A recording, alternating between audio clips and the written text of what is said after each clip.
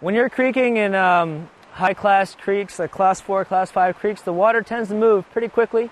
So if you swim out of your boat, you can have the unfortunate situation of having to chase after your boat. And getting it out of the water can be problematic if there's a lot of water in it. So this is why we use flotation bags. Flotation bags, when they're filled up completely and they're inside the boat, they displace the water from the boat. So they always have some sort of the boat, or some part of the boat, lifting up towards the surface so you can pull on it towards shore. They don't always have to be flotation bags. If you're on a multi-day trip, and if you're out in the backcountry for a couple days and you have a lot of gear that you have to take with you, you can also use dry bags filled with gear, as long as they're waterproof, to displace that water. It may not float as high as a float bag, but it won't sink as low as your boat filled with water. So the float bags are pretty self-explanatory. When you put them in the boat, you want them with as little air as much as you can in the float bags. Generally, they go behind the seat.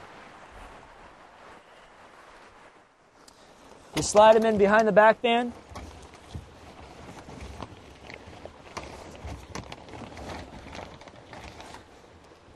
And then blow them up through the air tube right here.